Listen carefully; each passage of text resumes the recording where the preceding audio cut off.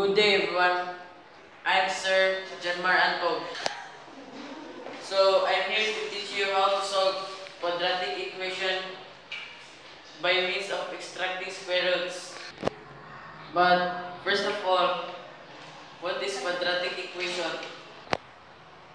So quadratic equation is also called second degree equation, where the highest exponent of the term of the equation is 2.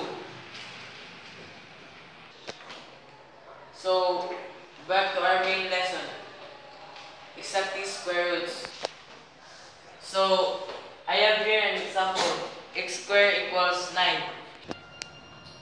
So the first step is to determine their possible roots.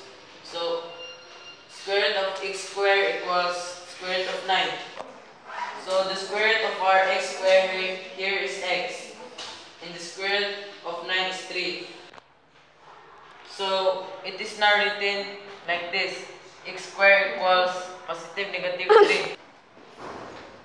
I'm sorry, what I mean is x, not x squared.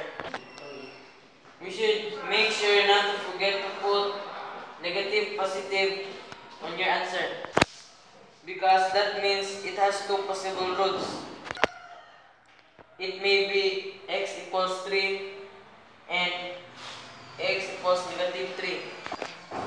So that's how you solve quadratic equations by means of extracting square roots.